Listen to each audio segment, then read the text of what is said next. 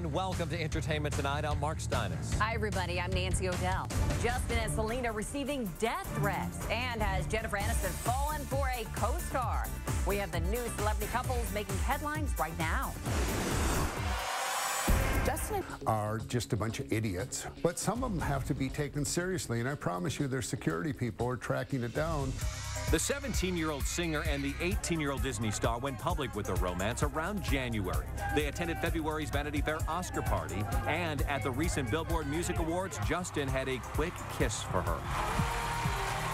This Sunday, Selena is scheduled to be a presenter at the MTV Movie Awards, and she also has a new film, Monte Carlo, in theaters July 1st. Public appearances await.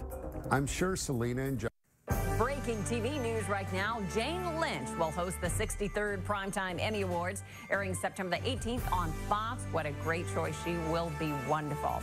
And now we are on the front line of the primetime ratings war. Here are the shows that flopped and the shows that popped.